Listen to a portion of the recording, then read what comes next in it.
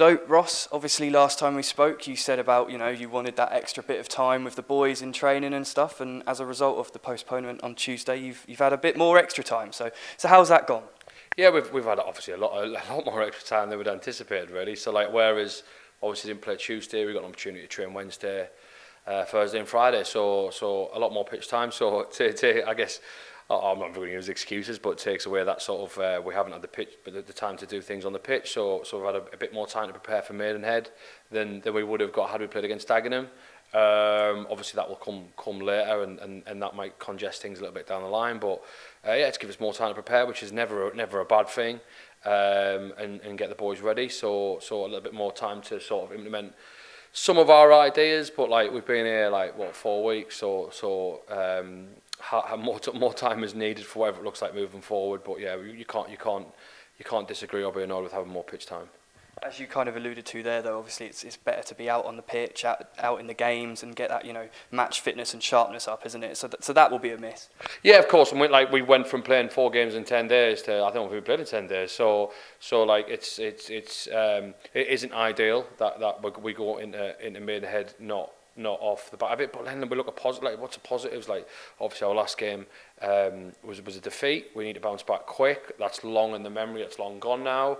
Now there's a focus on Maidenhead. Maidenhead are a good side. They're well organised, like the hard to beat. They're a very non-league, good National League side. So like it'll be a real tough, challenging game, and one we'll have to be absolutely at it with, like every other game in this league.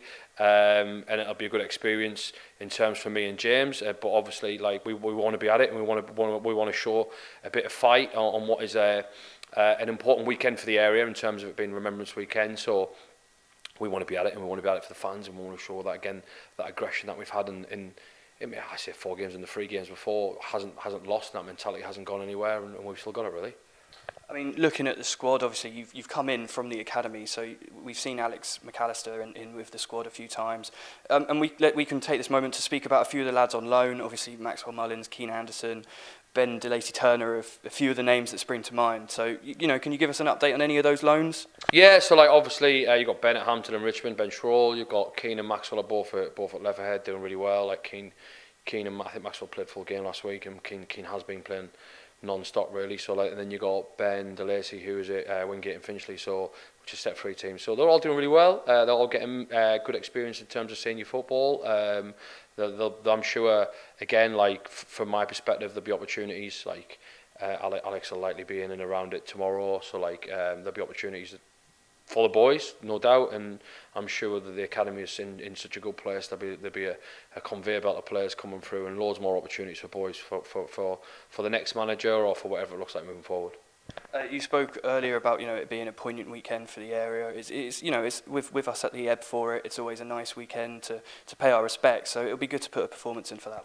And that's the most important thing. And that is like obviously results are a part of what we want to get, and the 3 and 4 was amazing, and we absolutely want to make it 4 and 5, but we make it 4 and 5 by playing well first and foremost, and you can't win them all, but you can play well and not win them all.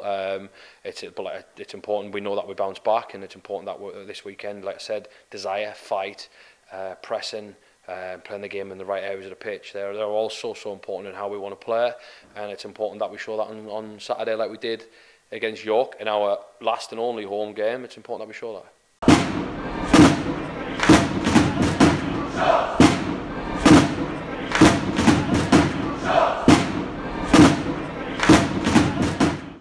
Click here for all the latest match highlights, and click here to subscribe. Are you in with a shot? Look below for more information.